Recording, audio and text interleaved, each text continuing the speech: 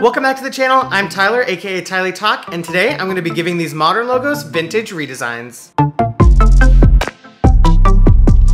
If you're new here, I design, redesign, and critique logos. So if that piques your interest, then go ahead and subscribe to the channel. I just want to say a huge thank you to 50,000 subscribers. The growth I've seen has been so crazy, and it's just kind of always been a dream of mine to have some kind of following on YouTube. So I am beyond thrilled and just happy and grateful. So thank you for being a part of that. Now, today I decided I'm going to redesign 4 modern logos: Target, Minecraft, Twitter, and Nintendo. I tried to give each one of these a different feel, like they're from a different decade. So some of them are more 70s and 80s inspired, while some of them go back to more like the 40s and the 50s. I originally made all of these on a live stream here on the channel. I'm going to be going live once a week after work, and it's a lot of fun to kind of get your all's inputs on which logos I should do, how they should look. So definitely check that out if you're interested in collaborating on the next video. All right, let's get into it. So for this one, I started with Target, and they're really one of the only ones on this that actually have an older logo, but even that one just looks very similar to the current one. So I wanted to go in a completely different direction. So my idea for this one is that I wanted to make it look similar to an old dartboard using more muted colors. I didn't want it to look extremely uniform because I feel like a lot of 50s logos had a lot of organic shapes in them. So I wanted to make each slice of the dartboard like a slightly different shape. So in order to do this, I went ahead and drew 2 circles using the shape tool in Adobe Illustrator, and I put one inside the other.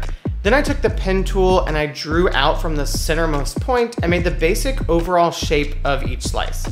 Then grabbing the circles and the triangle, I opened up the Pathfinder window and hit divide.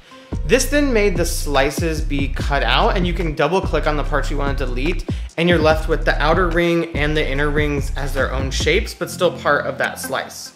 So I continued doing this around the whole pie until I had each one cut out. Then, using this old dartboard I found as a reference, I colored all the different slices and rings until I was happy with how it looked. And my idea for the word Target was to make the top of the T look like an old dart.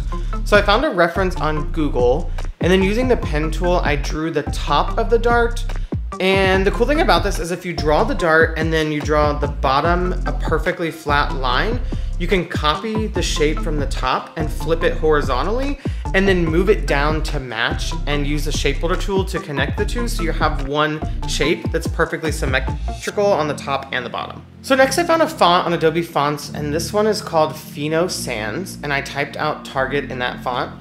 And I played around with the sizing of the T with the dart, and I worked on the placement a bit.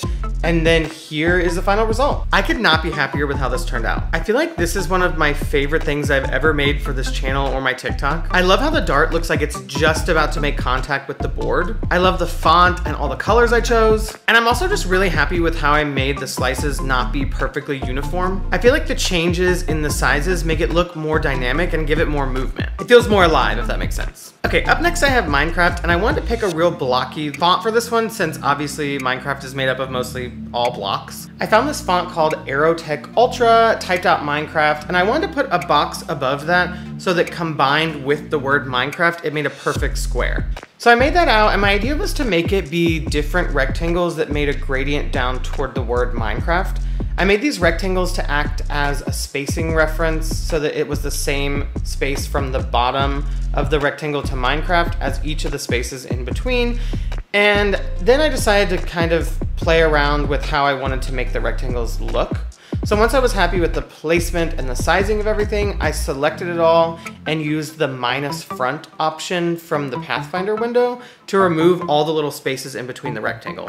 Initially, I thought I might just do it in green and brown to kind of match what the main ground block looks like in the game. But then I decided to make the top of it be green, the brown in the middle, and then gray at the bottom to kind of mirror all the different layers in Minecraft. Like when you dig down, it goes from grass to dirt to rock. So I made everything the right colors by using the actual pieces from the game as a reference. And finally, I knew that I wanted to make the zombie face be somewhere in the logo since it's actually in the A in the original logo.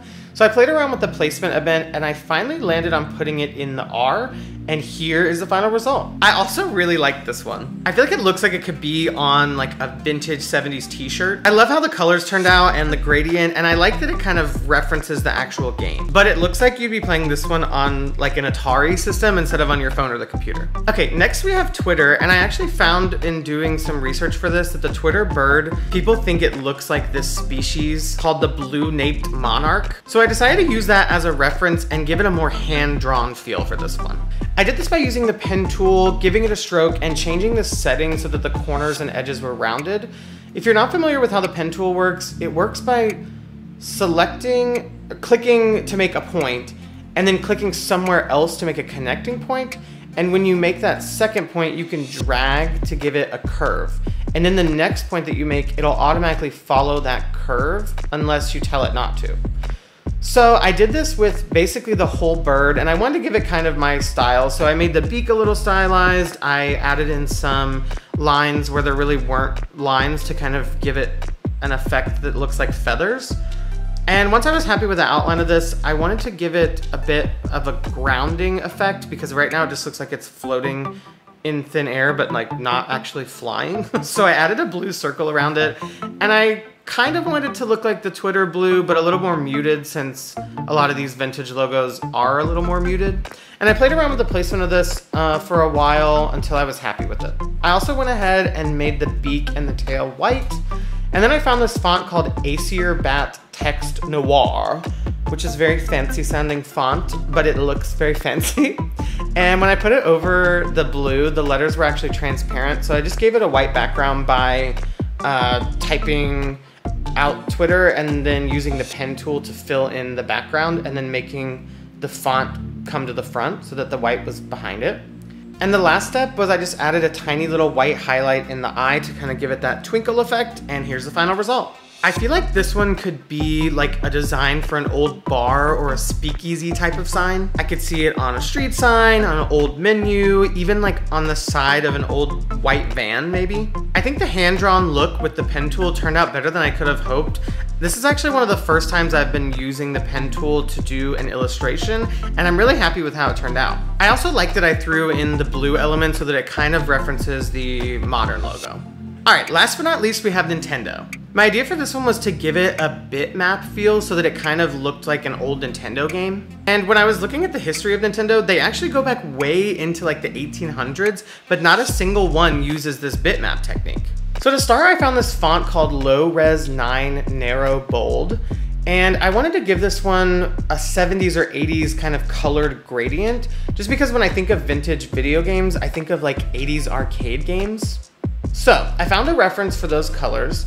I typed out Nintendo in the low res font and gave the letters outlines. Then I played around with the kerning a little bit to make it more tighter and uniform. I made the letters go from this burnt red all the way to this very muted light yellow. And when I was happy with that, I made these two arches on the end to kind of nod to the modern pill shape of the logo right now. And also I just feel like arches signify retro design, and they were used in a lot of retro designs.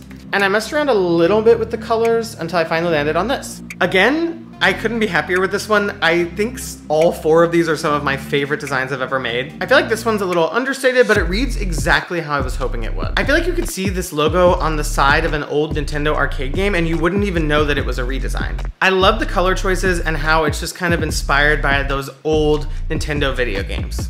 Well, that is it for me today. Obviously, I'm really happy with how these turned out, but let me know what you think in the comments. If you enjoyed this video, please give it a like and subscribe to the channel. And let me know down below which logos you want to see me redesign in the future. Make sure to join me next week when I go live, and I'll see you in the next video.